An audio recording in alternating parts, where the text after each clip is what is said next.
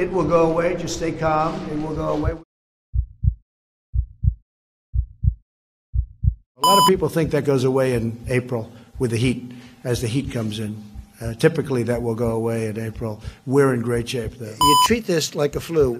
15 people out of billions of people. 15 people.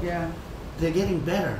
And soon they're all going to be better. Hopefully, it's going to disappear. One day, it's like a miracle. It will disappear. Now the Democrats are politicizing the coronavirus. You know that, right? Coronavirus. And this is their new hoax. So healthy people, if you're healthy,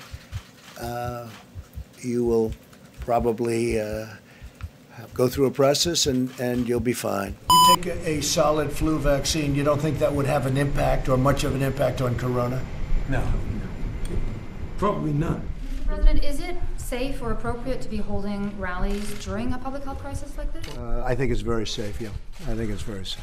Things are going very well, as you see. Do you believe it's inevitable that the coronavirus will spread across the country? No, I don't think that's inevitable at all. We have a report today, the global death rate at 3.4%. Well, I think the 3.4% is really a false number. Now, this is just my hunch. Personally, I would say the number is way under 1%. At this moment, we think we have it very much in hand. It's going to all work out. Everybody has to be calm. It's all going to work out. It will end.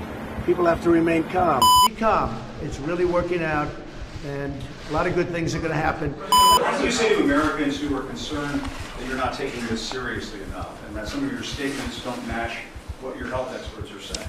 That's CNN, fake news. This is just a temporary moment of time. We're in great shape compared to other places. We are in really good shape. And 5 million within a month, I doubt we'll need anywhere near that. As of this moment, we have 50 deaths, which is a lot of good decisions were made, or that number could be many times that. But it's something that we have tremendous control of. And on a scale of 1 to 10, how would you rate your response to this crisis? I'd rate it at 10.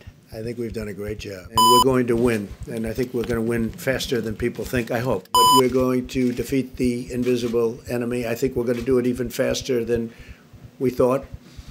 And it will be a complete victory. It'll be a total victory. Because people get better. I mean, most people are getting better. Most, by far, the people, you get better. Is it possible that your impulse to put a positive spin on things may be giving Americans a false sense of hope? No, I don't think so. Many doctors, and I've read many doctors, they can't believe the great job that we've done. Doing it the way we're doing it is much better. It's really much better. America will again and soon be open for business, very soon. We're near the end of our historic battle with the invisible enemy. I think it's ridiculous. We don't have to do it.